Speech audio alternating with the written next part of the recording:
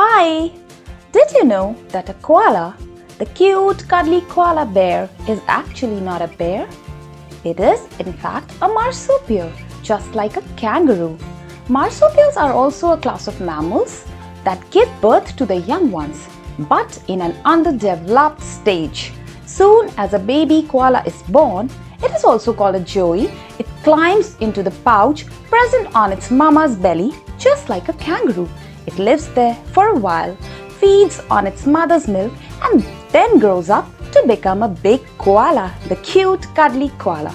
Also, these koalas have a reputation for being one of the most lazy animals on earth.